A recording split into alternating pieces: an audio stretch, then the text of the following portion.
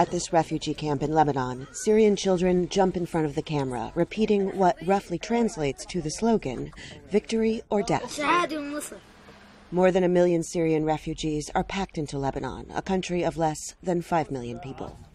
Hadar al-Harfoush, the camp sheikh, and father or grandfather to many of the people who live here, says the families had no choice.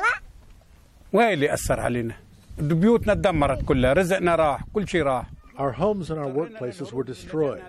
We were obligated to run away to Lebanon. We came here barefoot and homeless. Refugees say while Lebanon's borders with Syria are technically open, many Syrians are not being allowed to cross for security reasons. Last month, Islamist militias with Islamic State and al-Nusra Front came in from Syria and attacked a border town in Lebanon, capturing Lebanese soldiers and killing others before retreating back into Syria. Militants later killed 3 soldiers and threatened more executions. And the violence continues, with a roadside bomb killing 2 more Lebanese soldiers last week.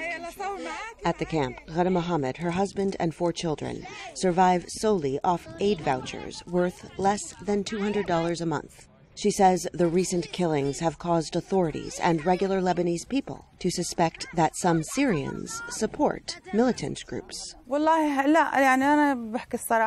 are living like outsiders, like we're not from the country. And actually, we walk among people and they stare at us like we are not one of them. United Nations High Commissioner for Refugees, Antonio Guterres, says the Lebanese are suffering not just from the violence, but from the refugee crisis itself. The impact on the daily life of Lebanese, on their salaries, on their rents, the impact on the school system, the health system, on the infrastructure, water, electricity. All these requires massive solidarity from the international community.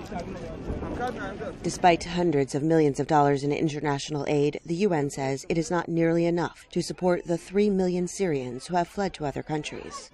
Just in recent days, more than 100,000 Syrians have fled to Turkey as Islamic State fighters continue to capture lands. Al-Harfoush says no amount of aid will be enough for the people who can't go home. We hope to go back to our country and live safely. Before, we were happy in our country. We are humans. We just want to make our food and make a safe life for our children. And as the war continues to escalate, he says, a safe life for the children is becoming less of a goal than a dream. Heather Murdoch for VOA News, Bekaa Valley, Lebanon.